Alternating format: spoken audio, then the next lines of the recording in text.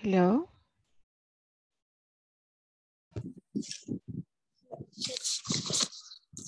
Hi, good evening. Hi, good evening. How are you today? Good evening. Hi. Awesome. Did you have a good weekend? Yes. What did you Yes. do on your weekend? I was visiting. I was visiting my mom. To my mom. Sorry. Oh, you visited your mom.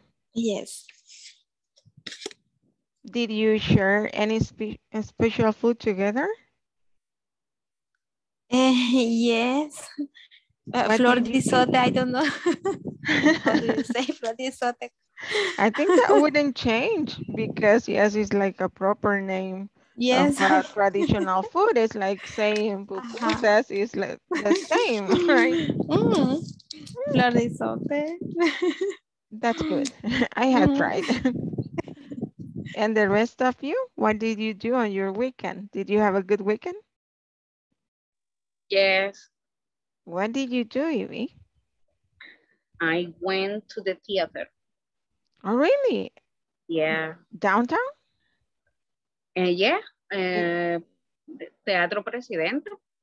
Oh, it's amazing. It's like you enter there and you feel like you're in Europe or another country. It's amazing. I've No, been there. no, But it's amazing. It's really beautiful. yeah. Did you I see a see. play or a concert? What did you see there? It's a dance. It's a ballet dance, and then the name of the presentation was Carmen. Oh, was it from the Morena Salarié? No. No, from Escuela de Ballet de El Salvador. Oh, really interesting. I like those Yeah, kind of shows. One my, day I'll my visit. because my daughter take class on the school. Amazing. Mhm. Congratulations. Thank you. Nice. And the rest of you? Did you have an interesting weekend? What did you do? What did you eat? Did you stay home? Did you watch movies? Practice. It's fast, simple. It's a topic that we've been studying. Okay, so we're going to begin. I do apologize because I was 2 minutes late. We're having some technical issues with the Zoom app, but they are solved. Thanks for the people from tech support. I sent the presentation a couple of minutes ago because I modified it. I just added one slide more, and that was it. But I shared with you. The last week we practiced a conversation, right? Let's see, or Yes. we didn't. Did we practice this conversation or we just studied the grammar?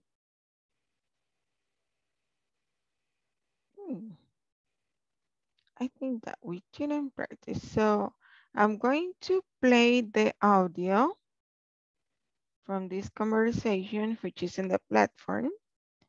And we're going to listen a couple of you during the role play. Let me share again because something is wrong here.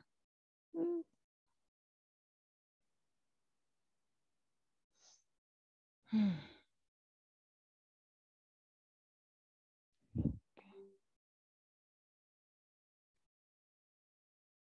now it's locked in. Okay, this was the first one and we need the second one. Oh yeah, I remember that we practiced the syllable stress with the negative contractions, right? We did this last week, but we didn't practice this conversation. So let me share my audio with you and we're going to repeat at home. I'm going to pause the conversation so that you can listen first and then repeat.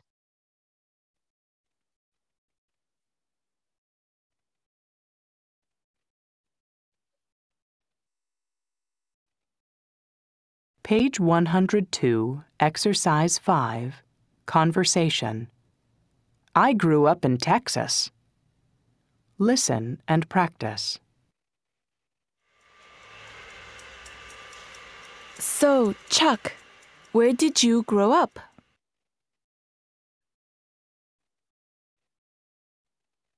I grew up in Texas.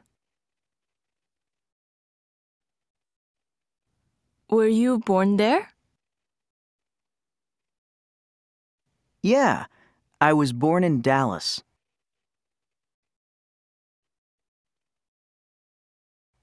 And when did you come to Los Angeles?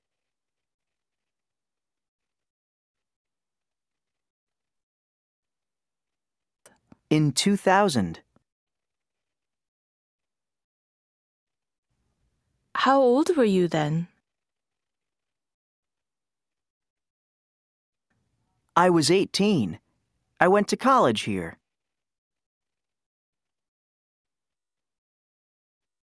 Oh, what was your major?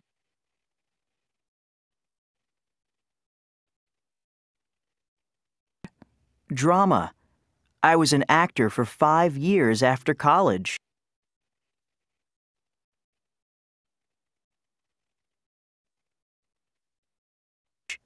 Really? Why did you become a hairstylist?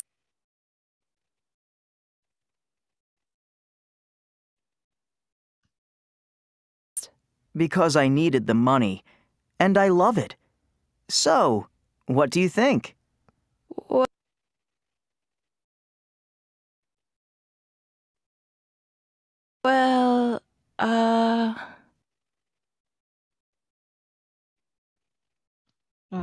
Okay, we have this conversation in the presentation that we got here.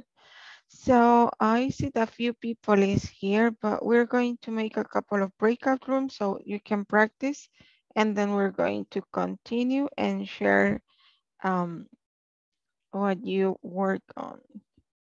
Let me create, let me just three. Okay, let's practice.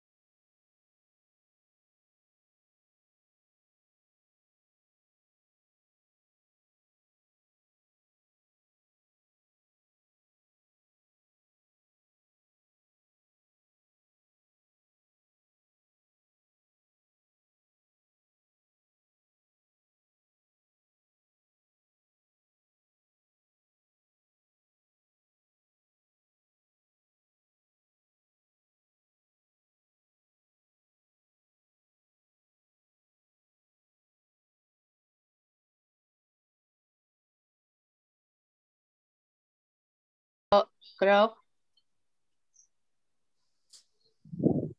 I grew up in Texas. Were you born there? Yeah, I was born in Dallas And when did you come to Los Angeles? in 2000. How old were you then? I was 18. I went to college here. What was your major? Drama. I don't know how can I pronounce that word, but I was an actor for 5 years after college. It's Really? drama. Why did you become a hairstylist? Hairstylist. Hairstylist. Hairstylist. Because I needed the money, and I love it. So, what do you think? Well, Okay, any questions? I see that you were having troubles with a couple of words, right? Drama? Oh, It's drama, like that, drama? drama, Okay. drama. Trauma. Okay.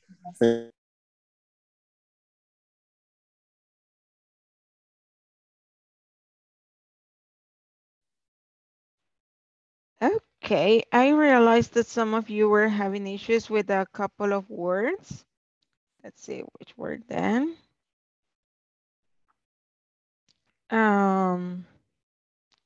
Okay, here is the conversation. Volunteers to role play. You can raise your hand. Hi, teacher. Hi, Luis. Okay. Ya que no pude practicar en en el breakout room. Why? Did you join late? Yes, I think I saw you. Solo lo metí a un room. Yo pensé que era, yo pensé que era Luisito de la academia. Luis. Okay, so anybody who would like to practice with Luis? Okay, thank you so much. Okay, I'm Melissa, Luis. Okay, okay. So, where did you grow up? Grow up. Grow Grow up.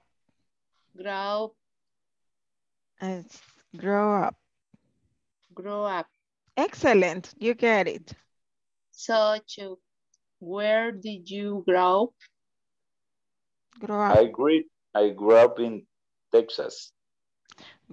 Ok, vamos aquí. Este es grow up. Grow up. Wow. Excelente, grow up. Grow up. Y luego en pasado, ajá, grow up. Cabal, así mismo. Y están, ya van a ponerse de moda en que es agradables. Yes, Okay. Grow up. Y en pasado es grew up, como el villano de los muñequitos, los minions. Grew up.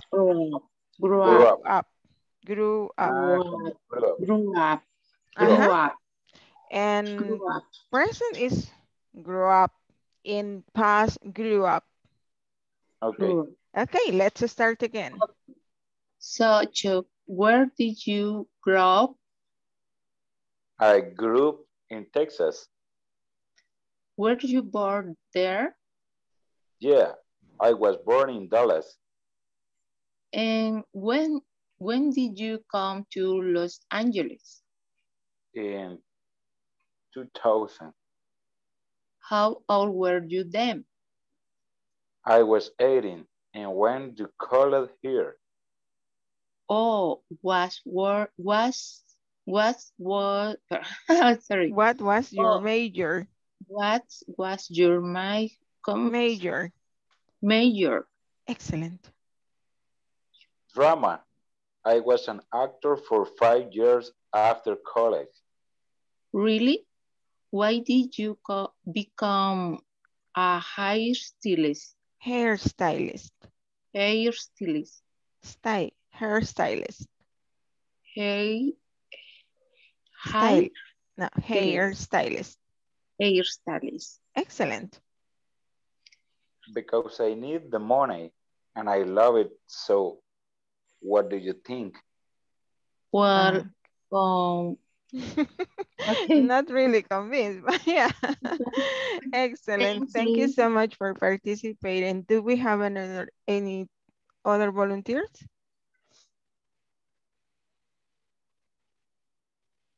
No more volunteers? Maximo. Okay, thank you so much. Who wants to practice with Maximo? I Go, Maximo. Hi, Okay. Luis. Mhm. Hi, Maximo. Hi, Elizabeth. Good evening. Good evening. I am Melissa. Yes. Okay. So, where did you grow up? Grow up? I grew up in Texas. Were you born there? Yeah, I was born in Dallas. And when did you come to Los Angeles? In 2000. How old were you then? I was 18. I went to college here. Oh, what was your major? Drama. I was an actor for 5 years after college. Really? Why did you become a hairstylist? Yes, hairstylist. Hairstylist. Hairstylist. Excellent. A hairstylist. Because I needed the money and I love it. So what do you think? Well, Okay, excellent. You did a very nice job with intonation. And also I know that just a couple of words that for some reasons are difficult. For example, that one, hairstylist. Hair, como cabello. Hair. Y luego le agregamos stylist. Y luego lo stylist. unimos, hairstylist. Son palabras que siempre se me traban en la lengua. Ajá, quizás este que las separe y después las una. Primero repase hair, Hair stylist. stylist. Ajá, ahora una. Hairstylist. Excelente, hairstylist. Hairstylist. Muy bien. Ok. Say maximum. Thank you, Elizabeth. Thank you. Okay, so then we have the WH questions we did, was, and where. As you saw in the platform, it's the simple past with any other verb that is not related with the verb be. We use the auxiliary did, right? If the verb is the past of be, so we don't use the auxiliary, okay? So that's the main difference, and sometimes it's a little complicated with when we mix them and practicing. So that's why we're going to practice here. This exercise is quite simple. It's just to match the questions with the answers. And then we will compare the answers. So the first one is already done as an example. Where were you born? The answer to that question is letter E, in Hiroshima, Japan. Then we have, where did you grow up? What would be the answer to this question? Letter D. Letter D. Letter D, excellent. I grew up in Tokyo. Now, how was your first day of school? Letter F. Letter F, it was a little scary. Okay, excellent. And number 5, who was your best friend at the school? Espérenme que estoy viendo doble.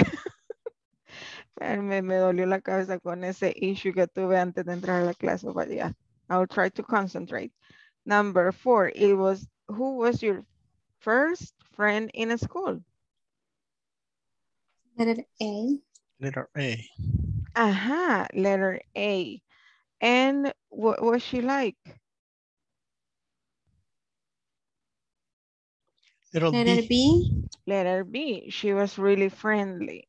And finally, the number 6, why did you take this class? Letter C. Letter C. Letter C, I wanted to improve my English. Well, in this case, it's kind of easy, but let's see if we can find the mistakes here. Just keep in mind that the verb be in simple past is not combined with the other verbs, right? It's the only thing that you need to take into account, okay? If there's the auxiliary did, there should be another verb which is not related with be. If you see the verb be, you don't need the auxiliary, okay? That's the key. Esa es como la clave para diferenciar. Entonces, vamos a tratar de encontrar los errores en estas 15, serían 15 oraciones y preguntas, todo está combinado y tienen las dos, tienen el pasado con verbo be, que fue el que estudiamos antes en la unidad, en la sección 4, y el simple past with other verbs. So, tenemos la combinación de ambos acá. Lo que tienen que hacer es analizar y ver dónde está el error y discutir por qué ese es el error y cuál sería la respuesta correcta. Por ejemplo, aquí tenemos they eat dinner at 6 o'clock yesterday. Estamos con el tema del pasado y tenemos una time expression aquí que nos indica que esto ya es un evento pasado, yesterday. Entonces, lo incorrecto acá es el verbo. Tiene que estar conjugado en pasado ate, porque es una oración afirmativa en pasado simple. Entonces, cuando son oraciones afirmativas, decimos, trasladamos el verbo a pasado. Vamos a hacer la 2 como otro ejemplo. Did Maria drive to work this morning? ¿A dónde está el error? The drive. In the verb. In the verb, ok. Por ahí oí que alguien dijo que tiene que In ser. past. It's drive. Está en pasado acá y dicen que tiene que ser. To change present. To present. Simple Why? present. Drive. Why in present? Because we have did. Yes, excellent. We have the auxiliary, which is indicated the simple past, so we don't need to change the verb. Se queda así. That is exactly what you're going to do. You're going to work on finding the mistakes, correcting them, and giving a short explanation on why, right? So, es como un repaso que le va a servir de refuerzo. Entonces voy a crear los breakout rooms. La presentación la mandé antes y toda la clase, justo cuando describí que no podía loguearme. Pero ya lo tienen. Así es que ya está en el grupo de WhatsApp la presentación para que lo discutan en grupos y corrijan esas oraciones y preguntas. Vamos a hacer los 14.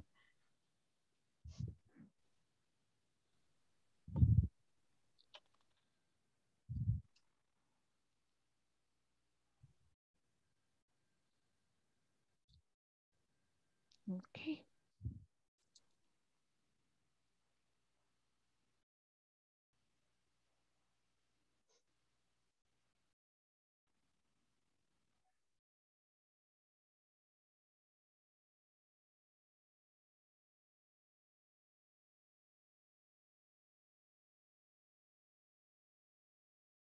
Rosario.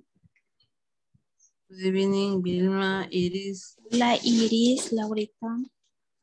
Good evening. ¿Alguien puede compartir la presentación? Quizá no la tengo. Ni yo tampoco. No sé quién la puede compartir. No me carga.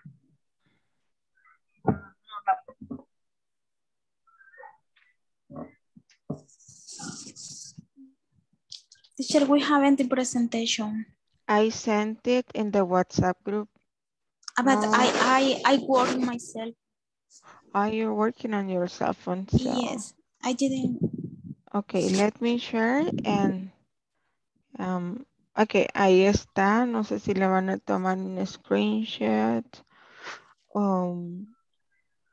o van a trabajar desde aquí. El problema es que si alguien me saca del salón, me voy a tener que ir y se va la presentación.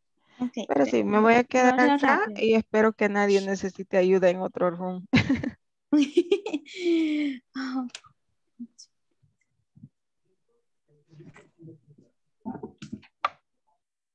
Ah, Bueno, ya le tomé una captura de pantalla. ¿ya lo tomaste? Sí, pero... Ok.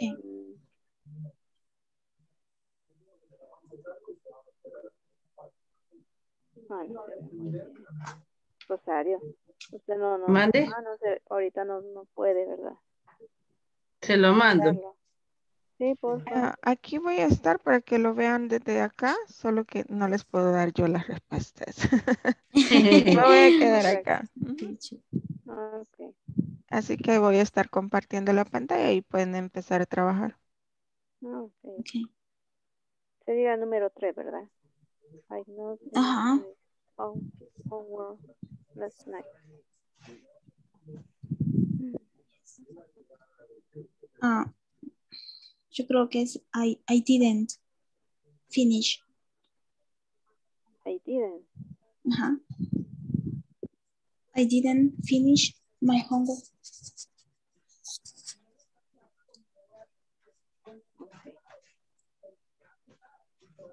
Okay. Thank you, Rosario.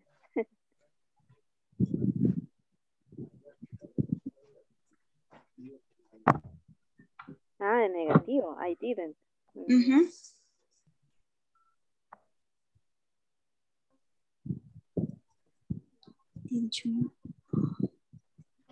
I didn't. I not. No. ¿Cómo sería la ¿Cuál? 3? Number 3.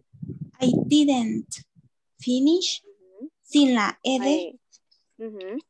My homework last night. Porque ahí confunde, porque también se puede quedar I finished my homework last night. Bueno.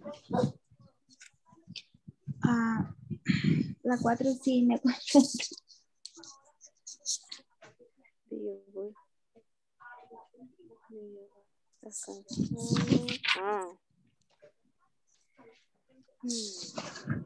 Teacher, what is busy? Busy. Number 4, busy. Yes. Ya, Yes. ocupado o ocupada. Ocupado. Estuviste ocupado.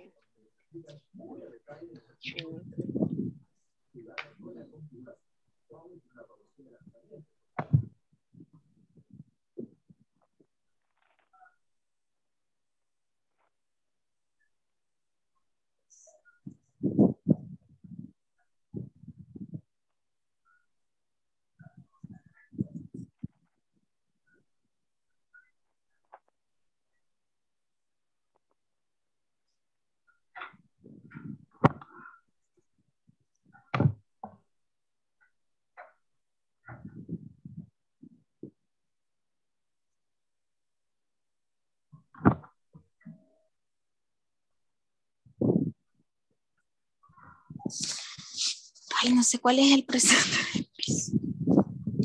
Uy. Busy last Monday.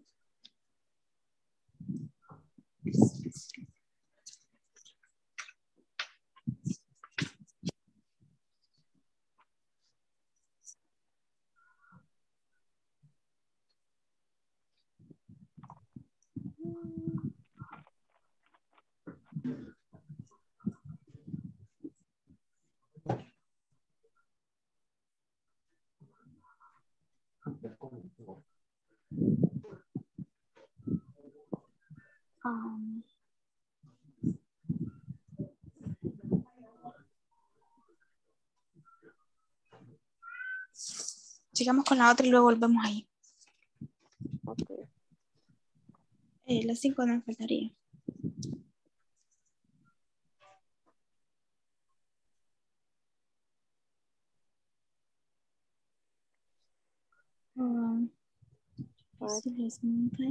Yo no me acuerdo cuál es el verbo busy. Si es así en pasado o en presente. Ok, busy no es un verbo, es un Ay, adjetivo, sí, adjetivo. es estar ocupada. Entonces, si usted lo intenta traducirlo, ahí no hay verbo. Porque did es Cierto. auxiliar y busy es estar ocupado. Entonces no lo podemos mezclar. A lo mejor está en la estructura incorrecta. La pregunta. ¿Qué cree que quiere preguntar aquí? Si dice you busy last Monday. Si dice lo que yo entiendo es que sé que estuvo ocupado. Iris, El lunes pasado. Rosario, si estuvo ocupada, entonces, si la pregunta, yo le quiero preguntar, ¿estuviste ocupada el lunes pasado? No sé si es así como ahorita le voy a decir. Are you busy? No, tampoco ha dicho. Sería en pasado. I was busy. No, acuérdense cuál es el pasado del verbo be. Are es en presente. Were you busy last Monday? Were, no quiero el did ahí, entonces quitamos el did y ponemos el were. Porque ahí sí necesito algo que es el cero estar y cuando necesito o pongo el cero estar no hay did. Sí. Thank you, teacher. Ok. Were you busy? A veces de estas quebradas de la cabeza ya no se le olvidan las cosas a uno. Sí. Creo que ya no se va a olvidar eso, pero... Ok. Were you busy last month? Number 5. Sería... Ahí es el verbo. ¿Mm? El verbo. Ahí es bye. Ay, pero sería... Vaya. Ahí tengo dos verbos. Was en bye, ¿verdad? Ajá. Si tratamos de interpretar esa pregunta al español, ¿qué dice ahí? Se compró un auto nuevo ayer. Compró ella, no, estuvo ella comprando. Estuvo ella a comprar.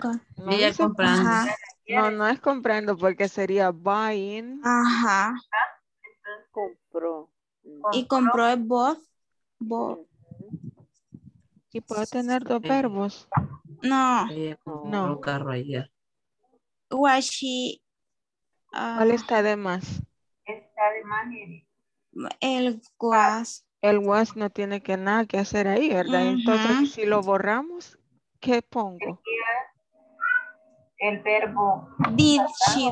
El auxiliar did, exacto.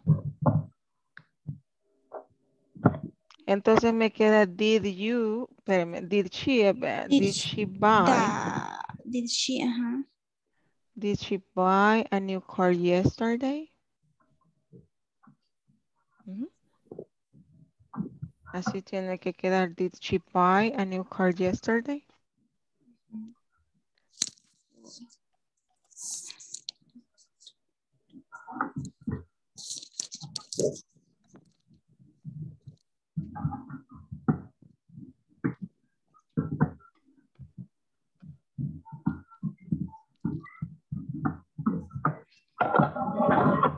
El siguiente dice, I went to Montreal 2 years ago.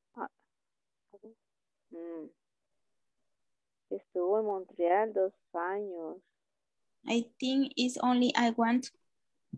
I wanted to Montreal 2 years ago. No. I want to go. I yes go. 6.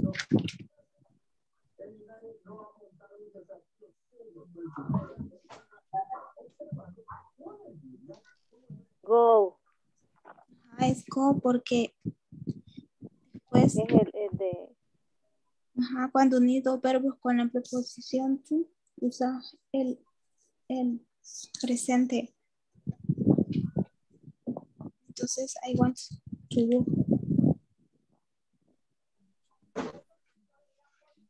Creo yo, pues. Entonces esta quedaría I wanted to go. To Ajá. go to Montreal. I Sí, want to go to to Montreal. go. Ajá. No puedo tener dos en pasado.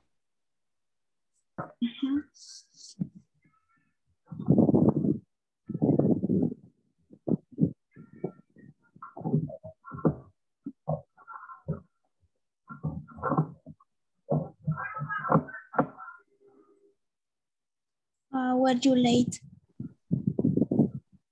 for this meeting? Las 7. Ah,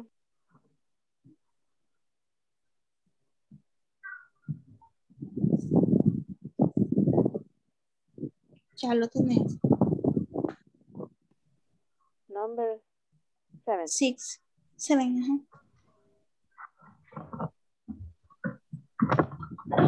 Ahí sería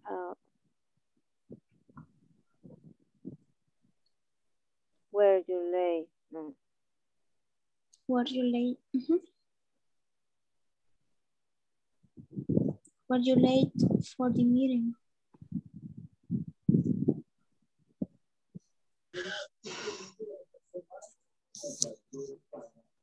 Así como está. ¿Mm?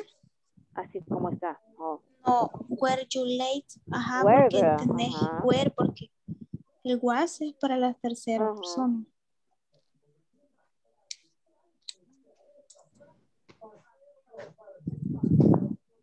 Number 8. Who did you talk to?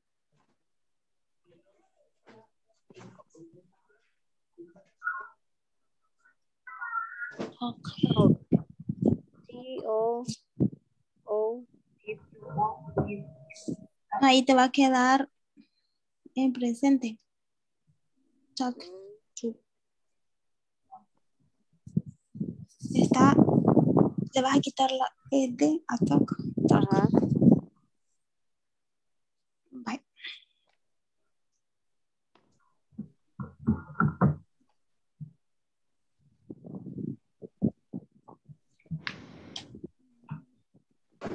Bueno, uy, aquí sí que se suena mero raro. Where you stay? Washington.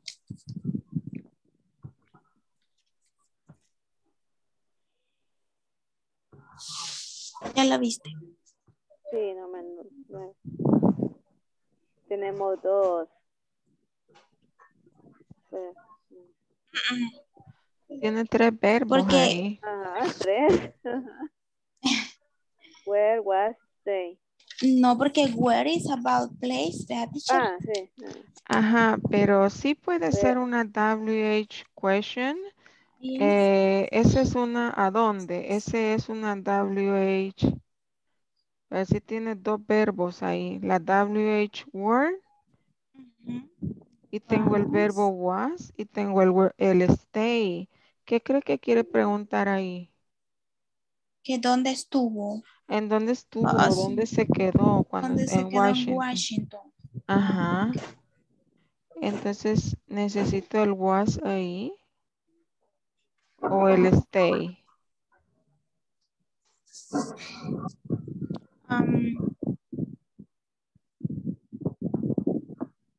Solo el stay. Stay. Ajá, necesito stay.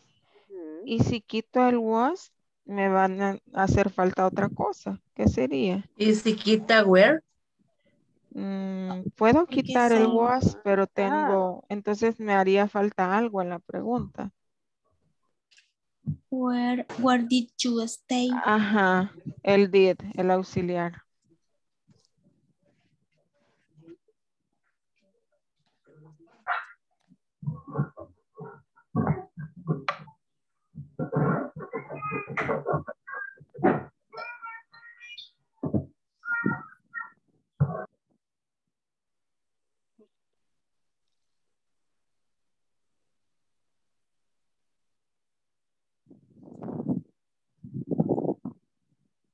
Number 11. I read that book last year. Sin el was, la 10. Ah, yes. Thanks. Uy, me salté al 11. So,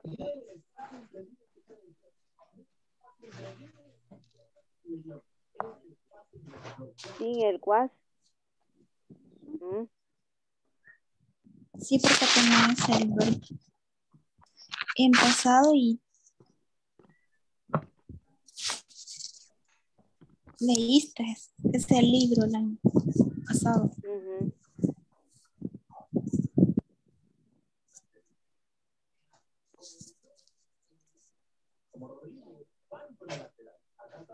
John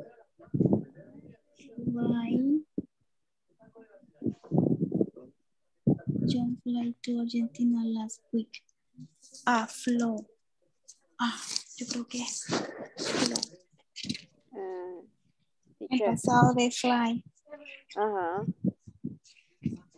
Es volando. Fly es fly. Espérate.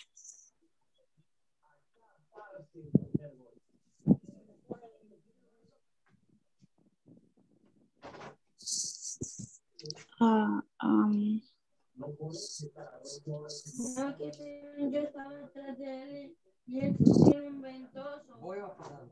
No, cállense.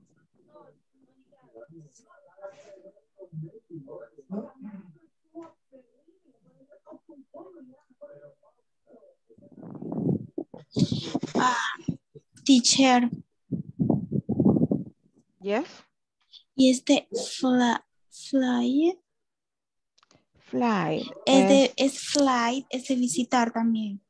Es de volar. Volar, ajá, volar.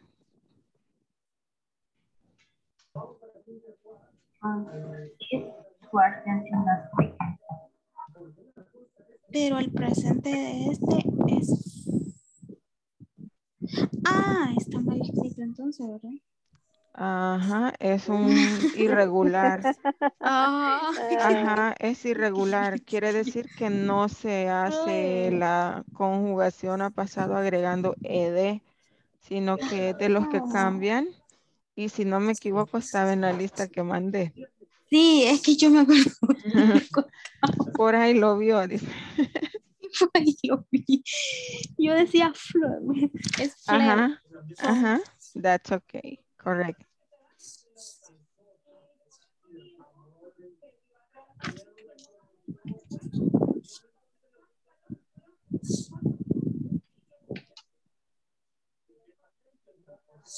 Ok, la 12.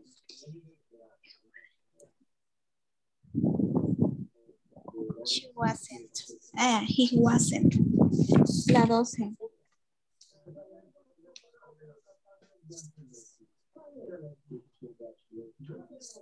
He wasn't at home last night.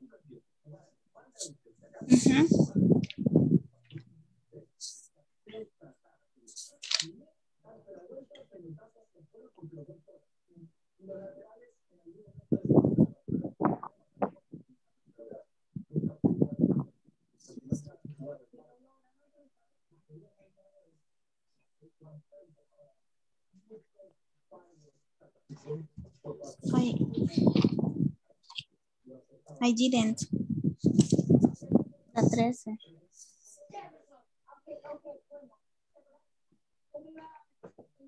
I didn't see the movie last week.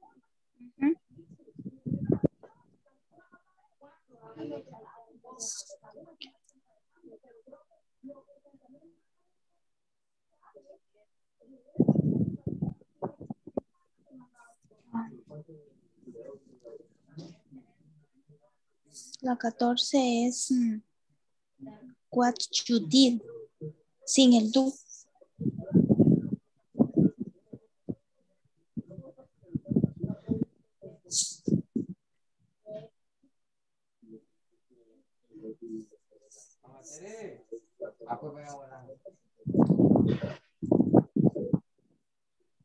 Last night.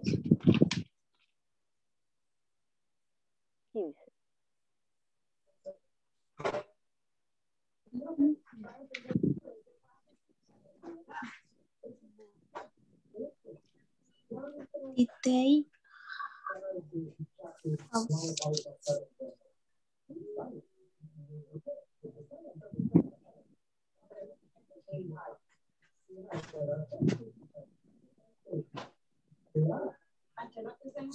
Did they have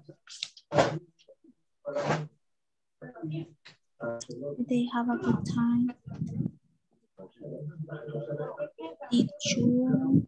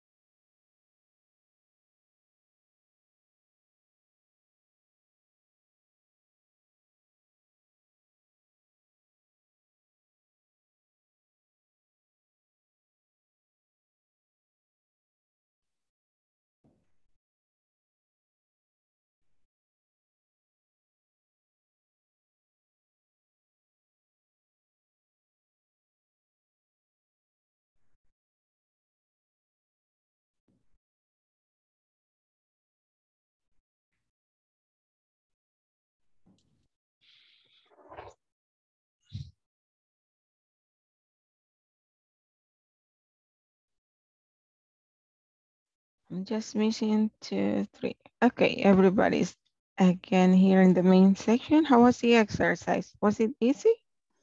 No. It's so hard. teacher? Was it hard? I have Horrible. a headache. ¿Mm? Ahí se combinaba todo lo que aprendieron en la 4 y 5, ¿verdad? Estuvo emocionante. In the section 4 too. Y sí, estuvo emocionante. Ahí estábamos. Y perdón, ladies, que me salí sin querer de la sección y estábamos en el último, But yes, volunteer for, well, we did number 2 as well, right? So number 3. Elizabeth, Hoy is I did not finish my homework last night. So it's I did not finish. I did it. Okay, good. So in this one, in number 3, necesitamos el auxiliar did, porque no es el verbo que está ahí, no es cero estar, sino que es finish. Entonces decíamos que cuando es otros verbos y en oraciones negativas o preguntas, necesitamos el did. Entonces ahí tenían que agregar el did y dejar el verbo en presente, ¿verdad? ¿Así lo hicieron? yes. Yes, teacher. Excelente, porque cuando hay auxiliar no se conjuga el verbo. Entonces, I did not finish my homework last night. Very good. Volunteer for number 4. Were you busy last Monday? Were you busy last Monday? Claves, estábamos viendo en el grupo que estuve que busy no es verbo, ¿verdad? Es un adjective, busy. Y decíamos, entonces le quiere preguntar si estuvo ocupado el lunes pasado. Entonces necesitaba ahí el cero estar en pasado. Para el sujeto you es were. Y cuando hay be, no hay auxiliar. Entonces, were you busy last Monday? And that's it. Now, number 5, volunteer. Did she buy a new car yesterday? Excellent. That was the answer. Did she buy a new car yesterday? Sí, así tenía que ser. porque, bueno, ahí hay dos verbos, está el cero estar y está el comprar, entonces no tiene sentido si tenemos dos verbos ahí y tratamos de interpretar esa pregunta. Entonces el cero estar no tiene nada que hacer ahí, entonces lo quitamos y ponemos did. Did she buy a new car yesterday? And that's it. Good answer. Was correct. So number 6, volunteer.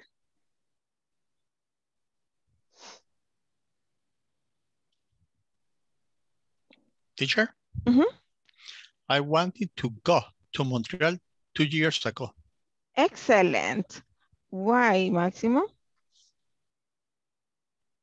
Because I have to verb.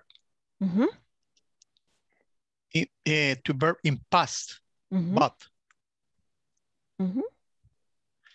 we need one verb in past and the other verb in simple present o to participio, ¿verdad? Infinitive, Infinitive. or participle.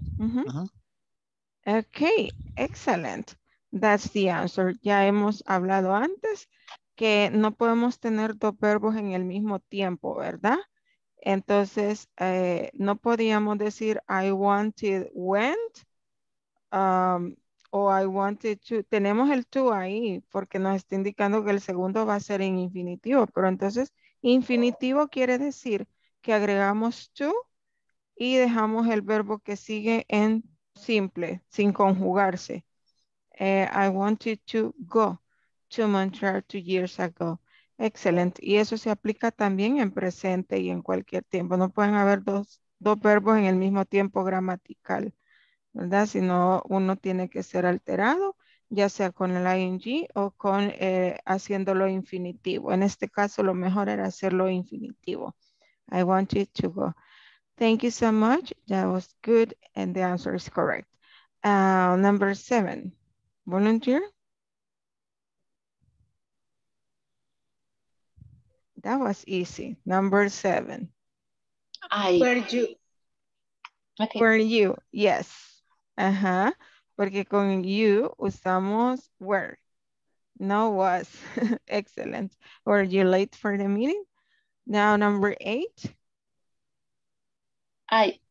Who did you talk to? Excelente. El verbo no se tiene que conjugar, ¿verdad? Tiene que quedar talk, porque pues ahí está el auxiliar del pasado. Who did you talk to? Excellent.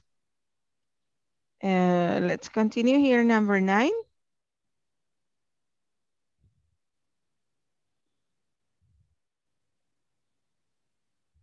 Where did you stay in Washington? Ajá. Where did you stay in Washington? So ese was, ahí está de más. So, where did you stay in Washington? So está, hay dos verbos ahí. Está el cero estar y está stay. Ambos son estar, ¿verdad? Pero si vamos a hablar de permanencia en algún lugar, el verbo indicado ahí es stay. ¿Ya? Porque ese es como para indicar permanencia. Estar de permanencia por algún tiempo, right? So, was eliminamos y necesitaríamos entonces auxiliar para la pregunta. Where did you stay in Washington? Good job. Number 10, volunteer.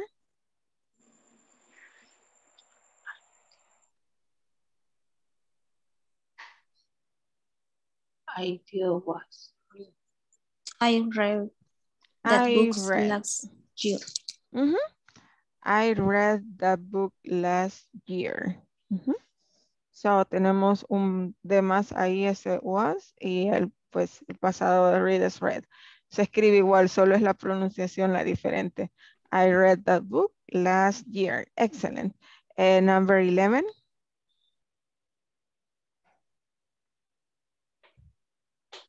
Teacher. Pero yo puedo sustituir el was por el did. No. En este caso, fíjese que I did read. Se puede book hacer. last year. Se puede hacer, creo que a lo mejor ya lo ha visto escrito por ahí o por ahí le surge la duda, porque ya lo habrá visto. Eso sí se puede hacer, pero nada más cuando usted quiere hacer hincapié en algo. ¿Ok? Por ejemplo, si digamos que a mí me dicen, no lavaste los trastes ayer, entonces, pues yo los lavé, pero tal vez alguien más noche comió algo y los dejó por ahí, entonces yo digo, I did wash the dishes yesterday. Como decir, sí lo hice. I did y esto y lo otro. Sí se puede, pero, o sea, puede usar did y otro verbo en oraciones cuando quiere hacer hincapié en algo. Solo en ese caso. Por ejemplo, digamos que su jefe le dice, no me mandaste el reporte, pero usted sí lo mandó. Entonces usted le dice, I did send the report yesterday. Maybe it is in the spam bin. So try looking there. So usted le dice, sí lo mandé. Trate y busque en el spam, tal vez está por ahí. Ajá, solo cuando sí quiero hacer hincapié o ser bien enfático en algo, sí puedo usar did en una oración afirmativa con otro verbo. Solo en ese caso. No sé si le respondí, Máximo. Sí, claro. Ok, very good. Estábamos entonces en la 11. John flied to Argentina last week. ¿Qué pasó ahí? ¿Alguien? ¿Nadie? Flew. Ajá, flew. Ese es un verbo irregular. No es de los que solo se le agregan ed. So yes, John flew to Argentina last week. Number 12.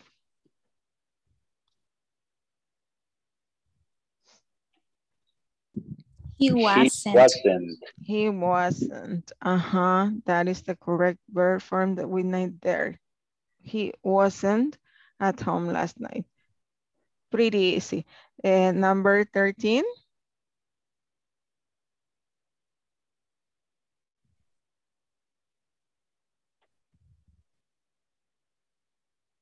I not see the movie last weekend. Podemos dejarlo de I saw the movie last weekend. Oh, I didn't see. Yes, podría ser I didn't see the movie last weekend. Como oración sería así. I didn't see the movie last weekend. Y Sin si el fuera signo de pregunta, interrogación. sin el signo de interrogación. Y si fuera pregunta así como, no me acuerdo, no vi esa película la semana pasada, entonces sería, didn't I see that movie last weekend? En caso que no me recuerde, y es como que no vi esa película el fin del pasado, decime. Ya. Tendría que ser auxiliar primero. Bueno, y me alegra que hayan disfrutado la quebradita de cabeza. A veces las cosas se quedan mejor así cuando cuesta.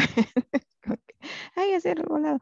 Yeah, so we're going to stop here and podemos chequear las últimas 2 mañana y sería la clase final. Por favor, pónganse al día con la plataforma. Espero que ya todos la hayan terminado porque ya mañana es último día de clase y sería ya el cierre, ¿verdad? So thank you for joining and for being patient. See you tomorrow. See you tomorrow. Okay. Bye. Good evening. Everyone. Good night. Good night. Good night.